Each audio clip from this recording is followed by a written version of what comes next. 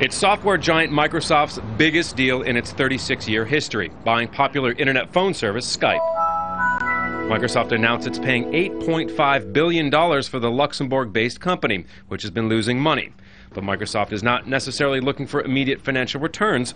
It's Skype's technology and its loyal following that they're after, as well as getting ahead of Google in the booming market for internet communications.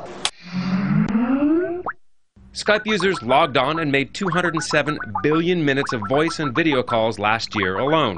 The person whom you're trying to reach. That's a potential market for Microsoft's Windows and Office software, and a potential link-up with its Xbox game system. Skype is a phenomenal brand, even though it doesn't make money. Lots and lots and lots of people use it. It is now a generic word the way, Google and Scotch tape is. I'm going to Skype you. Joining us now via Skype from Cairo. Broadcasters frequently use Skype as a cheap and easy way to bring in guests and reports from remote locations. So for the over 100 million consumers and business people who use Skype to call family, friends, colleagues, and clients on the other side of the world or in just the next room, how does this deal affect them?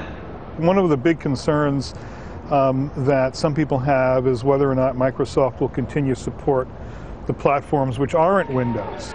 And that includes products from rival Apple. It's unlikely that Microsoft will scrap Skype as it's now known. Microsoft has a reputation, unfounded or not, of buying companies and stripping them, getting the personnel, eliminating them so they could put out their less than good version without any competition. I can't imagine that their purpose in buying Skype is to eliminate Skype.